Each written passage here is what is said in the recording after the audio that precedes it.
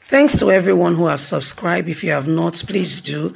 And thanks for coming out here. I really appreciate you. Buhari versus Osinbajo. How Nigerian's vice president violated the greatest law of power. What happened to the bromance between Yemi Osinbajo and Muhammadu Buhari? What went wrong with the reliable deputy whose Nigerians came to reckon with in the flashing face of an absentee principal? Barely 6 months ago, Vice President Yemi Osinbajo told the love that would have never been lost. It seemed between himself and the president, Muhammadu Buhari. The president has taken me as a son in the way he treats me, Osinbajo said during a visit to Buhari's home state of Katsina, where the boss was seeing doctor abroad. The amount of responsibilities President Muhammadu has given me shows he seriously believes we can live together as brothers, he said. That was in May 2019.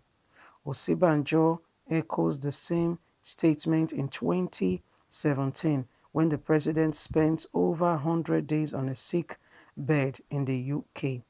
Before embarking on that medical trip, Buhari temporarily handed power. Before embarking on the medical trip, Buhari temporarily handed power over to his deputy, as stipulated by the constitution.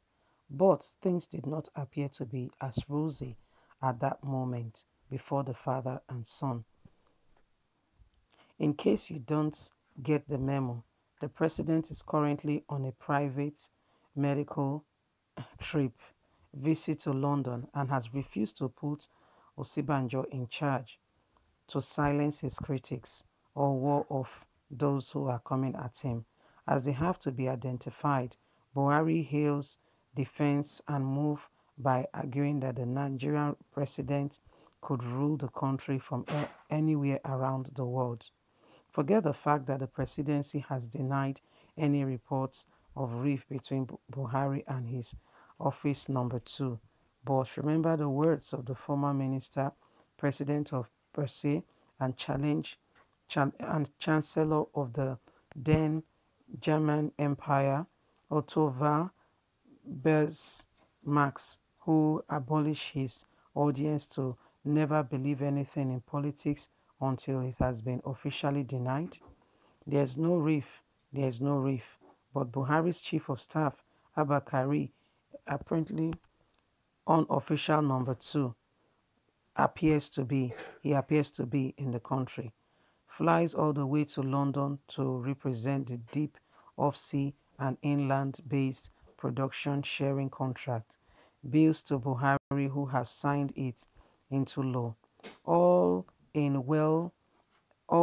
well in Aso Rock, but Buhari fired dozens of Osinbajo's aides, and after the vice president's spokesperson dismissed the report as fake news, the presidency issued a statement to the contrary. Osinbajo still presides over the National Economic Council, NEC, but Buhari has constituted his own Economic Advice Council. The vice president has also been taken off the Administrative Legislation Social Investment Program. One of such programs, N-Power, is now reported to have been riddled with a massive corruption under Osinbajo watch. The president has also instructed his deputy not to make any move without approval from the Oga at the top. And there are calls silently for the former lawyer to resign if he's not happy with the state of things. It is sensible, but also convinced, and is a way for the cabal to totally take over, which Nigerians will not agree. Osinbajo travails with the tissue for 2023. There isn't a way to isolate the vice president trouble from Nigerians' next election year without apparently ignoring what is happening. But there is another viable way that we need to consider.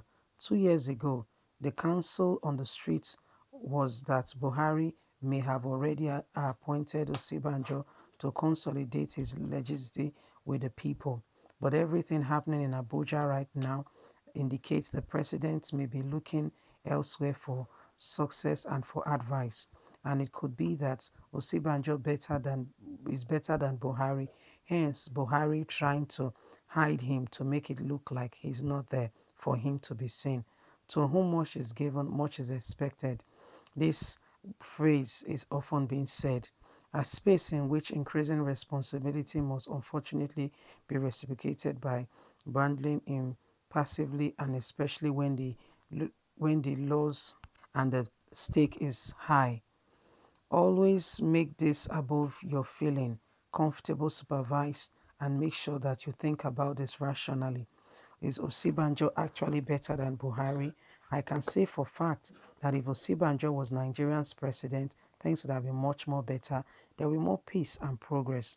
On the decline issue of Biafra, Osinbajo mentioned the hard line, one Nigeria mandate, but a soft touch in a speech he delivered in Abuja in 2017, ahead of the 50th anniversary of the country's bloody civil war. Osinbajo called Biafra aggregated brothers and sisters and asked for their permission to differ and to support that we are gathered together, we are greater together than apart. He made the call clearly, and he appealed to the Biafrans. President Buhari was the one who was getting all the charms, but Osinbajo was the one putting his hands in the dirt and getting the work done. On several occasions that the president was away, Osinbajo would toll markets in Abuja, traders, and touch the infectious smiles with touch the life of Nigeria with his infectious smile, and creates an impression in Nigeria that he is a more humanitarian one. This is what a president should be. Osinbajo is a breath of fresh air, and Nigeria needs him to be the president. But it's actually a shock that APC has not spoken about him being the president even come 2023. All they are talking about is other fresh aspirants, the likes of Tinubu and others that are aspiring for the APC ticket. I wish it was Osinbajo. If it was, it would be a fresh breath of air to Nigeria, as the political setting could be a shift and a change. Osinbajo is one in touch with the people and understand what it means to be a Nigerian in this age and time. He has done very well with the Nigerian population, and he keeps doing more and more. He can relate with the boys on the street and everyone and everywhere. But this the cabal has seen, and as such wants to put a quench and make sure that he does not rise and become more prominent than Buhari. Well, you've heard it all. Nigerians, this writer is saying, prefers Osinbajo to Buhari, who happens to be the president of the country.